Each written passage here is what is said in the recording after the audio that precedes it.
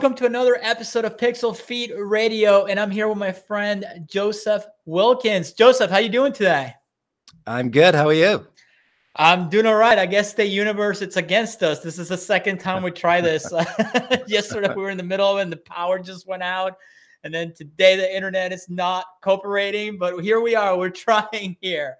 For those of you that don't know, Joseph is the founder of funnysellsvideos.com, where they do amazing creatives for brands out there. Very funny videos, very professionally done. And I'm super excited to have you here today. Thank you. Yeah, absolutely. Before we get into funnysellsvideos.com and what you guys do, why don't we go back a little bit? So I like to ask people, how did you guys get started? You know, obviously you had a camera on you at all times. Were you always an entrepreneur? Take me back how everything started.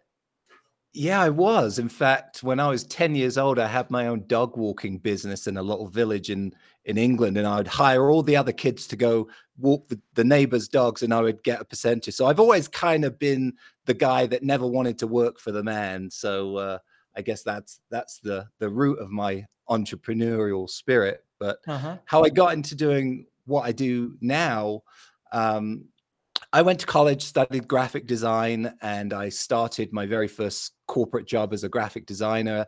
And in the marketing department, they wanted somebody that could do video. And so I kind of raised my hand and said, yeah, I'll go on some courses. And that was really the catalyst of a 20-year career that I've been on.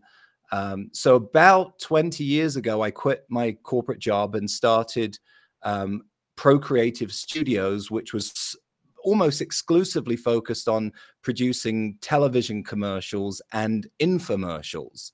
You know, these long form 30-minute shows that, you know, people would watch at 1, 2 in the morning.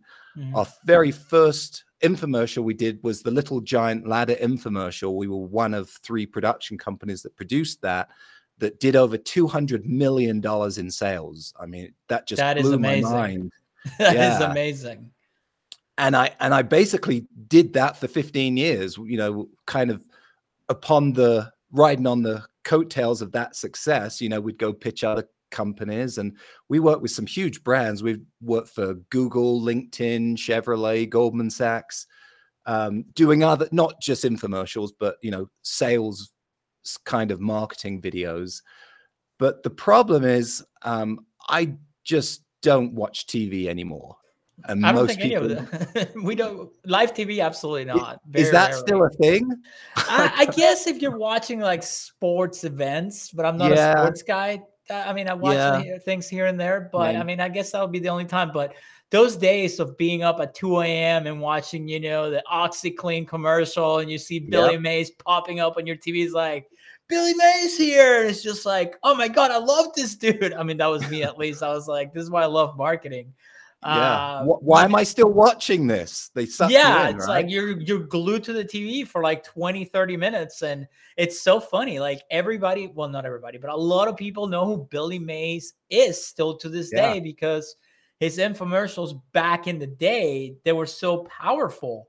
And, you know, when he was super famous, you know, we have internet and all that good stuff, but it wasn't as big as it is now with social media. And this is before Facebook and all that in MySpace. So it wasn't like now where you have, you know, a short attention span and you have a million videos coming your way, that everything just kind of like, you have to stand out on the feeds with social media, which is like why you guys do such a great job. But the other thing that people don't think about, and this is, where Funny Sells Videos, where you guys help, is that those infomercials, they're like big budget movies. I've been part of those infomercials. I mean, you're talking about, you know, to do one of those shoots, you're talking about, you know, 50, 70, 100 and something grand just to shoot it. And you have low end. We were on $2 million projects. See, I've never even seen that one that big. And I was one where the budget was, I think it was between 75 and 125. I can't remember the exact number because they were going back and forth. But you walk in there and it was just like a movie. I mean, you had the camera crew, you had the director, producer, they had catering, the actors, the whole 9 yards, man. Huge production. A celebrity, if you can afford it. Yeah, absolutely. And then you know, they will film the infomercial, and then they will run it, you know, in multiple channels on TV, on cable, you know, when they knew it would hit, depending on the demographic, and they will squeeze as much as they could out of it for years sometimes. Yeah. So it was a good investment. But nowadays with social media and everything going on, I feel like we've seen it all. Our attention span, I wouldn't say that our attention span sucks, because it doesn't. It's just we're more selective about what we watch. So if you don't hook somebody right away, you lost them, because we know we have another million things. I look at Netflix, right? They're still one of the most successful companies on the planet. They're still pumping out, you know, 2-hour-long movies, and people are watching them. So attention span isn't the problem. The problem is getting good creative. And it's kind of interesting. If you look at Netflix now, what they do is they try to hook you, you know, back to the infomercial days. That was our goal, was in the first 30 seconds, hook your attention so that you won't change the channel. With Netflix, they do those pre-roll. Have you noticed when you're scrolling through, it kind of shows you the highlights of what you're about to see? They are trying to hook you. So if you do it right, you can still get someone's attention for a 2-hour span. But, you know, kind of going back to when we realized that TV wasn't working, you know, short form or long form, because there just wasn't the audience there, and our customers were saying, you know, how do we get back to getting those returns that we used to get? That's when we really started to look at what companies like the Harmon Brothers and other bigger agencies out of New York and LA were doing, with these really fun, viral style videos that kind of felt like you were watching a Saturday Night Live sketch, but then all of a sudden you realize, oh, there's actually a product that's being sold here. But you didn't feel like you were watching a commercial. You felt like, oh, I'm watching entertainment, which is really the reason why people are on those platforms in the first place. So that's when we really said, okay, how do we figure out how to do what, you know, those guys are doing, so that we can give our clients the kinds of results that we used to get on infomercials? Yeah, and it's so funny that you bring the Harmon Brothers up, because you know, for those of you that are listening or watching and you don't know who the Harmon Brothers are, I mean, I want to say they're most famous. Where have you been? Yeah, the most famous creative that they've done is Squatty Potty. You know, Squatty Potty, Purple Mattress, Poopery, Chatbooks, Fiberfix. Yep, those were the big ones. Yeah, and when I saw some of your videos, I mean, which they're amazing, it reminded me of the Harmon Brothers. I call it the formula because I've been through the course too. So I'm like, oh my God, this is amazing, because now it's accessible to so many people. You know, because if you want to work with the Harmon Brothers, let's face it, you got to be like Nike or something. Like, you know, you're not getting in there unless you're one of those huge brands. And now that I mean, you grabbed the idea, the creative force behind it, and you guys are doing it so well, and you're making it more accessible for people out there. And I really love it. So well, I do have to give huge props to Harmon Brothers, because when we launched funnysalesvideos.com, it was almost at the same time that they were launching their Harmon Brothers University, where they essentially train companies like mine and small business owners to replicate their success. And so a huge amount, in fact, I was on their podcast, Poop to Gold, a few months back, you know, kind of talking through my story of how we got the success that we did, standing on the shoulders of the Harmon Brothers. And let's be honest, a lot of those principles that the Harmon Brothers taught were the same principles that we were using back in the infomercial days. The principles themselves aren't new. It's the way that you grab people's attention and put it into a shorter form in an online friendly way that ultimately grabs people's attention, entertains them while telling a story of the solution that you're delivering in a way that's not icky. And that ultimately, you know, it's not about laughs, it's about sales. Ultimately turns cold traffic to sales. And what's so cool about it is that they want to get it out there. They want people to learn. They're proud of it, and it's because they know it's like it works. It's really fun, and it's not like you're copying or anything. Everybody's making their original ideas, like you guys. You know, it's like movies, right? Everybody has a different idea, but if you really pay attention to movies, they all follow the same formula. You know, the character arc, there's a guy that's going to guide the main character. They're going to encounter a problem. Then there's going to be a solution to it and redemption and all that. It's all, you just don't think about it because, you know, this is not what you do for a living, but it's so cool that they're like, hey guys, this is how we do it. we think that the whole world should know how to do it. And then it makes people like you build this whole business with it and help other people and business owners to be successful, which is awesome. You want to hear something funny? For the first 15 years of my career, when the phone would ring and a client would say, hey, we just saw this really funny video online. We want to do something like that. Let's do it. I would say, sorry, we don't do funny. Because the worst thing you can do is try to be funny when you're not, because you'll end up looking silly. Right. And so it's a very fine line to say, are we ready to do something that's funny?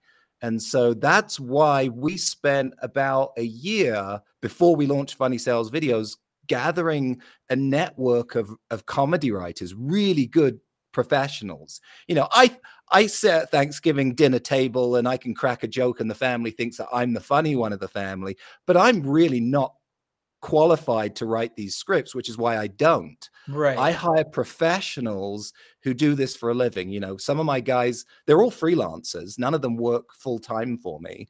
They all, some of them work on cruise ships at nighttime, and during the day they have free time, so they work for me. Some of them are traveling comedians doing stand-up, and during the day they're going to their next gig. Or some of them are on Fiverr or Upwork or these other, you know, freelance marketplace sites that anyone listening can do the same kind of thing. But it's, you know, it's a fine line between looking silly and being really funny and relevant. And that's what you've got to try to do to connect with an audience. Yeah, I talk about it on the channel all the time, and a lot of my videos and podcasts is that I know copywriting. I know how to write good copy, but I don't consider myself a full-time copywriter because I know there's people that's all they do 24/7. I know how to do it, but that's not what I specialize on. And believe it or not, I mean, to people that are watching this, I don't write all my copy. I have people write copy for me because I know what I want and they know how to execute it even better than I can. So why not let the professionals handle it? Like you said, a comedian, I can crack a joke too, but I could never write comedy for an infomercial or anything like that. A lot of people are surprised when they find out our average video, the script for that video went through 10 different writers. I always believe in the wisdom of the crowd. So if you can hire, in fact, I have hired some recognizable comedians and just their work on their own wasn't good enough. You got to put it through the writer's room or the virtual writer's room. That's how they do Saturday Night Live. They don't just have one comedy writer. They have a room of 20 or so that bounce ideas off each other. We do that virtually using shared documents. And, you know, the results, I'll just, your listeners are probably more interested in, you know, how is this going to help their businesses? But the results, I'll tell you, before we did this, you know, our biggest video online maybe had 100,000 views. The very first campaign that we launched after we went through this team building of the Funny Sales Videos brand, our very first campaign hit 7 million views and over 500,000 in trackable subscription sales. Fast forward to today, 5 years later, our biggest campaign, it's for True Earth laundry detergent, has almost 100 million views between the different videos of the same campaign, and, you know, millions of dollars in revenue. I can't even track it because Ryan over at True Earth is doing so well. He doesn't give me specific numbers, but you can infer from 100 million views. That's amazing. I mean, 100 million views, that's no joke whatsoever. What's the name of the brand again? I'm going to have to pull this video. It's True Earth Eco Strips. Fantastic company in Canada that has a mission-based product to reduce plastic in the landfill. So they created this dry laundry detergent. You'll have to check out the videos. Yeah, I'm definitely going to check that out. Let's go back a little bit. So how did the company get started? I mean, you were just doing the infomercials.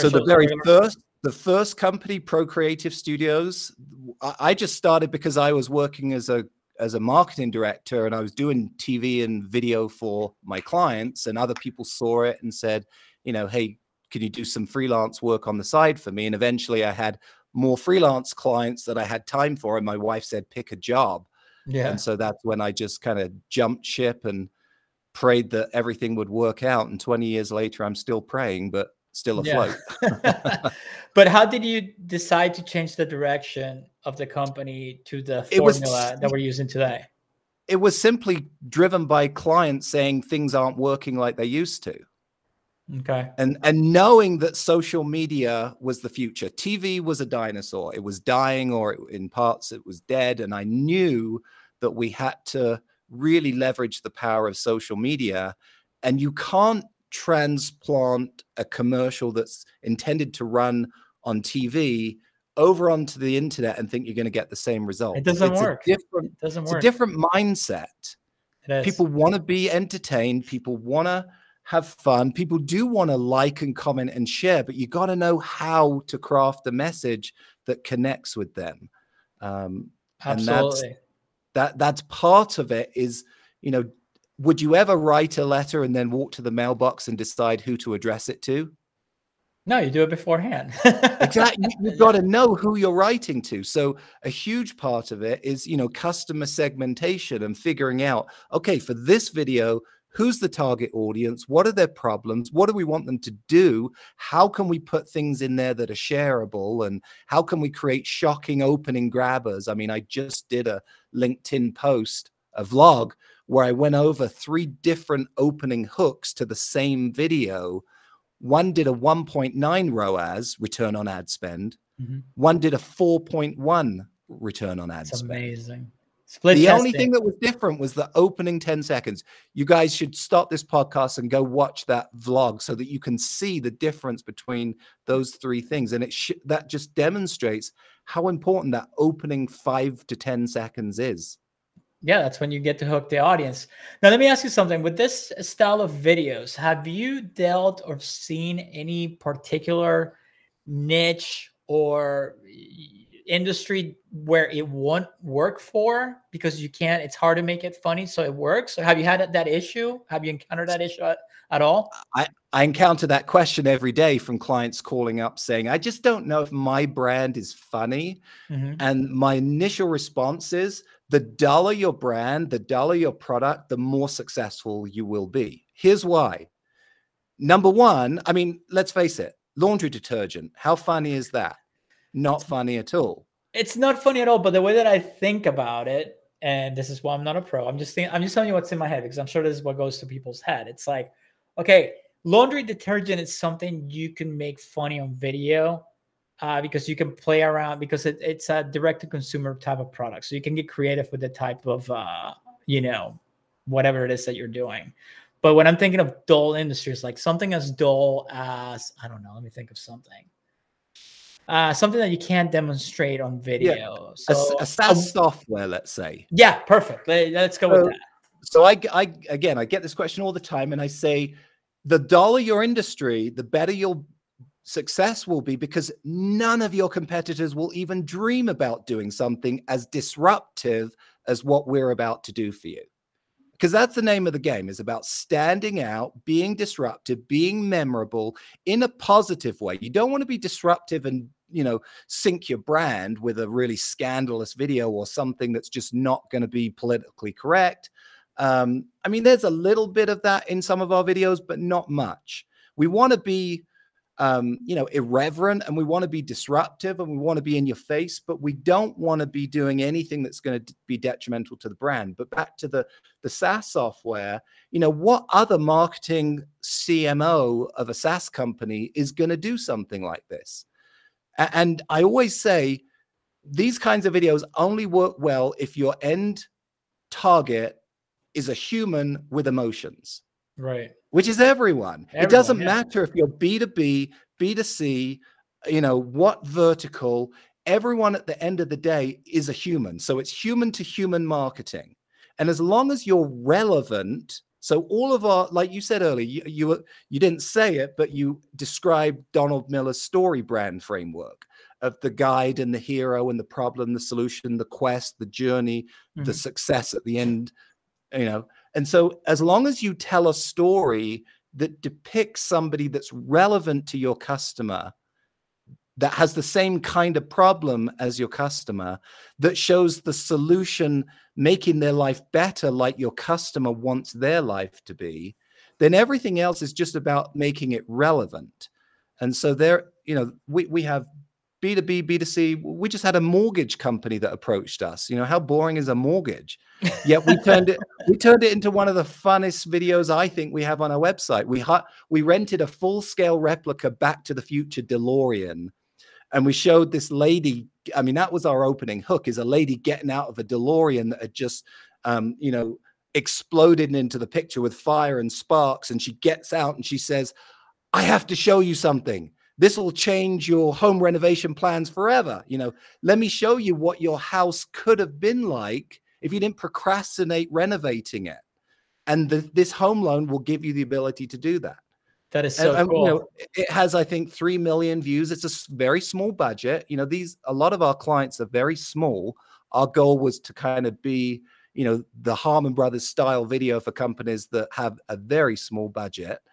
And, you know, their lead cost has just gone down and down and down, and their generation numbers have gone up. So you can do it with anything. That's a long answer, but. So when you say, and you know, and I know it depends on what people want and all that stuff, but when you're talking about small budget, what kind of range are we talking about? Ballpark? Every video is different, but I would say if you're spending, you know, low end, if you're spending 10 grand a month on digital ads, you should be doing something like this, because what we do, I mean, so it's very accessible, which is great. Yeah. I mean, if you go on a website, you'll see case study after case study of people that doubled, tripled, quadrupled the returns that they were getting for the money that they were spending. So it won't, you know, it'll take a few months to pay back the cost of a video. Yeah. And I mean, they're amazing videos. Go to the site if you're watching this or listening to funnysalesvideos.com. The other thing that I noticed that you actually have, you also have a free ebook that goes through the 8 simple steps to make it. So why don't we go into that a little bit? Why don't you explain what that is so people can go ahead and take a look? We're a very small company, intentionally so. And so a lot of times we'll have companies that call us up that either we're just too busy because we only take on a couple projects, new projects a month. And so we wanted something to give these people and say, you know, we can't help you, but you can do it on your own, or you can go hire people to do each step of this. But it's called How to Make a Funny Sales Video Without Hiring Us. 8 steps anyone can follow. So, you know, the steps are: number 1, I've already talked about it. Know your customer. Identify what are the pain points that you're trying to solve. Do a ton of research on what your customers are already saying about your product or your competitor's product. I won't go into a lot of detail because people can download this and read through the ebook themselves. Step 2 is brainstorm and as many different concepts as you can come up with. If you think you have a good idea for a video, you don't. You only have a good idea for a video once you've gone through at least 20, 30, 40 other ideas to prove why your first idea was the best. I like because that. I'll guarantee you the first idea is never the best. I love that. And so going through a brainstorming process, ideally with multiple people that can kind of, you know, smell your stuff and tell you if it's good or not. And so, you know, our average video will go through dozens of concepts before we finalize on 3, 4, 5 that we'll present to the client, and, you know, obviously give them our opinion, but ultimately you've got to decide on what's the concept of your video. And really the concept is, you know, who is our main character? What's the problem that they have? And how does what our clients sell solve that problem? So that's step 2. Step 3 is the scripting. And we go through 2 main phases of scripting. There's the marketing scripting. So coming up with the key selling points that we want to communicate, maybe coming up with some objections that we need to overcome, whether that's price or availability or whatever it is, because the customer's never going to buy if there's a concern that's unresolved. So if it's something that, you know, reading through your customer comments, you get something that says, you know, it's too expensive, it's too expensive, it's too expensive, then there's a pattern that you've got to address. Then taking that marketing framework, and this is where multiple writers come in, and taking that and giving it to a really good storyteller, you know, a creative writer that can make a story out of those copy points. Now, it's still not funny, until you get to step number 4. And that's adding the comedy. That's the fun part, right? And that's where we will typically hire at least 5 different, very experienced, very skilled comedy writers. And the way we do it is we use Dropbox, a shared paper where everyone can see everyone's comments. And it's just like a writer's room. You know, throw out all of your jokes, throw out your witty lines, tell us what you think sucks, tell us what you think needs to be improved. And between the 7, 8, 9, 10 of us total writers on the project, you know, I typically play the role of being the curator, right? Getting everyone's feedback and deciding what actually makes it onto the final draft. But just like, you know, Who Wants to Be a Millionaire, the best lifeline is always ask the audience. So the more people that you can get to contribute, but then also to test these jokes on. A joke is only a good joke if your audience thinks it's funny, not if you think it's funny. So you got to make sure you're talking in the language of the people that are listening. So if I was to make a video for my grandma, it'd be hugely different than my 13-year-old tween. So you've got to make sure that it's connecting. That's where testing comes in. I mean, that makes a lot of sense because, like, you know, there's stuff that I find hilarious now that I didn't when I was a kid. And, you know, stuff when I was a kid, I thought it was hilarious. And I look back, I'm like, I thought that was funny. Like, really? You know, it's very important to know your audience. Absolutely. Yeah. I mean, for me, having teenagers is a really good thing because they remind me daily of how out of touch I am with reality of that.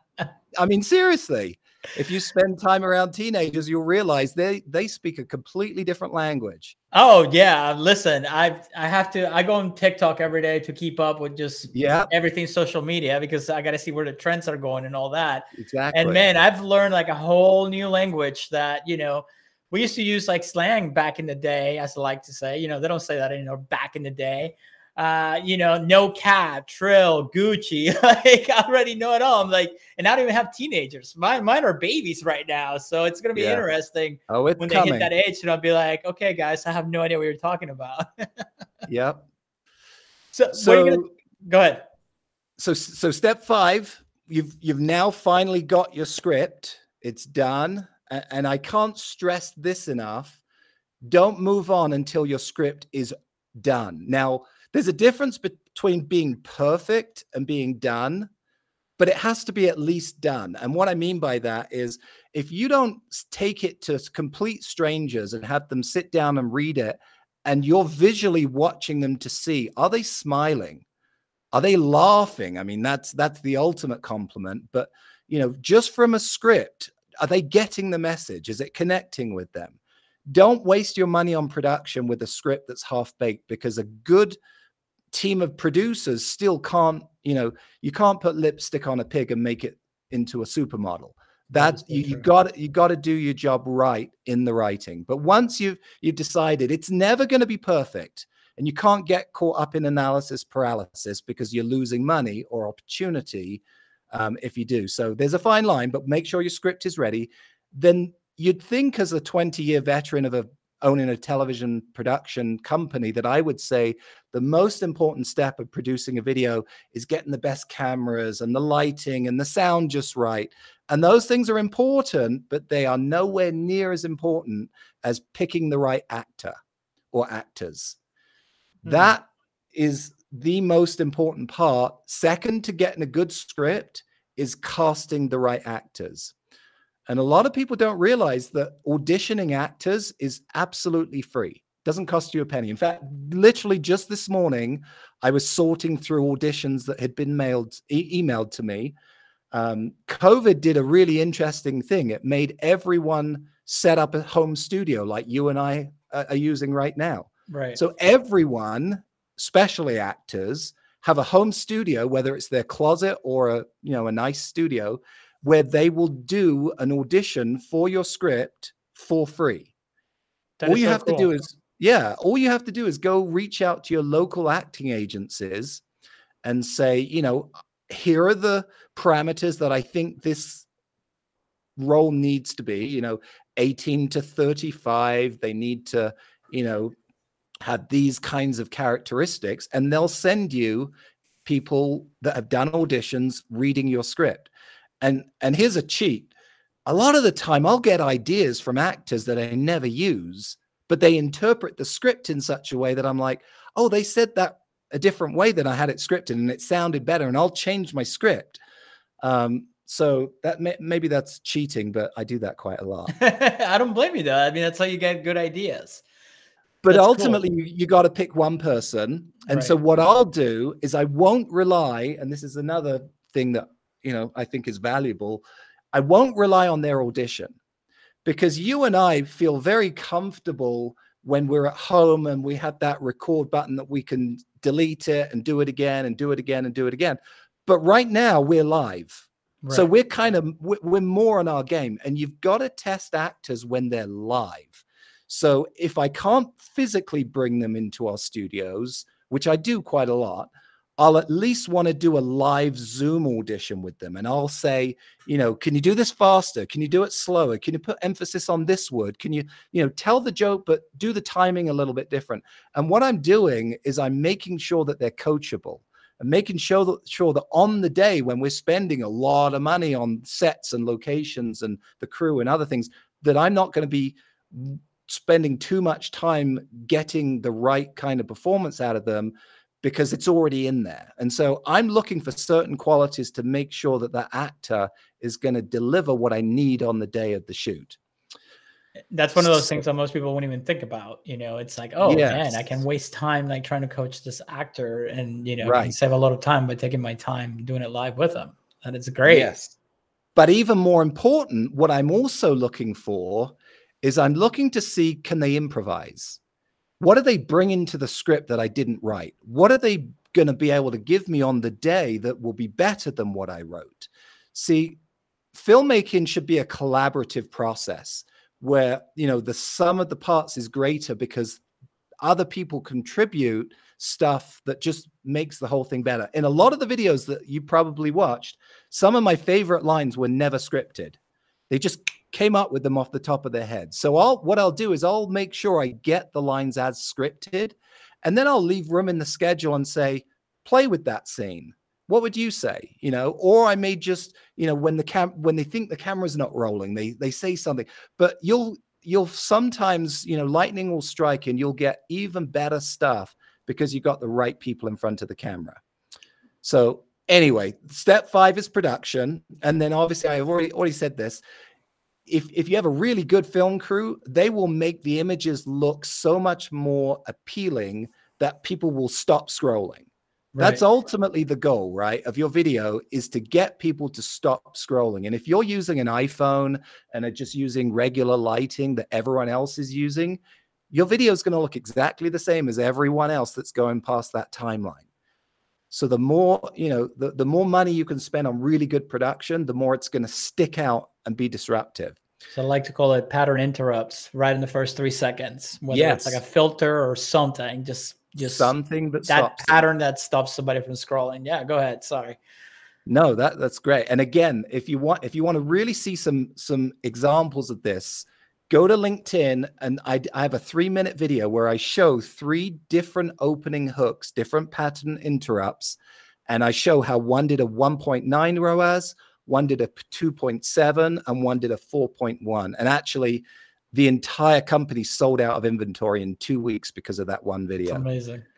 And I'm gonna have the link. I'm gonna have the link for your LinkedIn in the description. Awesome. Podcast Great. Video, so they can find okay. it. So step 6, I'll quickly get through the rest. Step 6 is editing.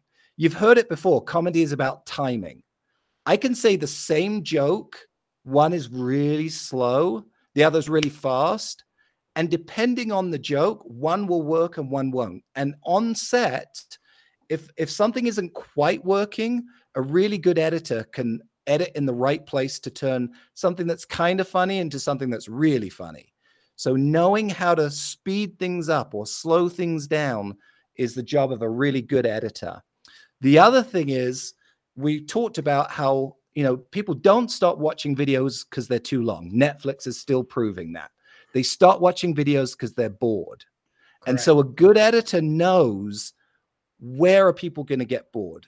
If you watch our videos, they're almost, not quite, but almost overwhelming. The pace never stops. Once you start watching it, I never give you the invitation to stop. I used to, when I was editing infomercials, I'm looking around here for a remote control. I used to sit in my edit bay and I used to think about the person sitting on their couch with a remote control just beside them. At any point, if I make an edit that's going to get boring or something's too slow, they're just going to pick up that remote and they're going to change the channel. So I still have that, you know, metaphor in my mind that don't allow your people to get bored. Let them bounce for other reasons. Boredom shouldn't be one of them. And again, a good editor will do that. Now, once we get a video, we edit, depending on which package our clients pick. Most of our clients will pick the package where we deliver 36 different versions of the same video. 36? Yeah, 36. Wow. That's standard. Let me really quickly run through the math because again, this is something that regardless of whether you're doing this kind of video or, you know, a straight corporate video, you should be using these kinds of techniques. So what we'll do, it's just the same video. We'll do a long version that's typically around 3.5 minutes-ish. Then we'll do a shorter version that's less than 2 minutes. We used to make that a rule because Instagram wouldn't allow ads longer than 2 minutes. I think they've changed that just recently. But we still like to do a full-length version and then about a half-length version for our clients to A/B split test. Then what we do is we do 3 different opening hooks of those 2 different videos. So now we're up to, I'm not a math guy, now we're up to 6 videos. Then what we do is we do 3 different offers in that video. So now we're up to 18 videos. Yeah. Then we will do a widescreen version for YouTube and desktop. And then we'll do a square version for mobile because we know that 80% or a lot of people are going to watch these on their mobile devices. And on our mobile version, we will make sure that our graphic designers create the subtitles because 80% of people don't have the sound on. Correct. So our goal in the opening 5 to 10 seconds is to visually hook you and then get them to look at the text so that they start to get drawn into the story with the goal that they'll turn on their sound. So that's why we have 36 different versions so that when our digital marketing partners deploy these campaigns, they're not guessing. They have data that will tell them, and Facebook, you know way more about this than I do, but Facebook will do those rotations and tell you which of the performing 3 hooks works best, which of the different opening or offers works best. Does the long version work best or the short version? We actually have found that our longer versions outperform our shorter versions in almost every campaign that we've run. It's crazy, yeah. And then same with copywriting on your ads. The longer the copy, at 80% of the time it wins. It's crazy. I'm like, people read it. It's just like what you're doing. If you hook them and you keep them going, you know, with the same type of writing, they'll read the whole thing. People will read the whole thing if they're interested in it. If you have good creative, they'll keep watching, whether you're reading, whether you're listening, whether you're watching. Okay, so that's step 7 is be ready so that you can give your marketing agency all of the tools that they need to really test this. And then step 8 is kind of where a lot of people say, oh man, and that's forget going organically viral. Oh yeah. Just because you build a video that's really funny, maybe that means that your mom and a few other people will watch it, but it's not going to get shared like it used to. There's way too much content online. And more importantly, these algorithms of these social media platforms, they can spot the difference between a cat video or a celebrity video and an ad that's designed to get money. And they will not allow your video to go viral unless you're paying to play. And so I always tell people what we do is we create vending machines full of $100 bills that cost $20 to use. How many times are you going to want to use that $20 bill if you're going to get that $100 back? All day long. If you give me $1, I give you 4 back. Are you going to say no? Of course not. That's how you have to think. Yeah. But our videos convert that ROAS, you know, like I said, the 1.9 to the 4.1. That's what it's all about. And Well, you don't want a campaign that's based on hope. You know, hopefully this will go viral. How will you repeat that if it does? You can't build a business model on that. But if you have predictable returns, that's when your business really can take off, because you can predict and you can, you know, count on it. and listen, no one can predict every single time if a video, quote unquote, is going to go viral.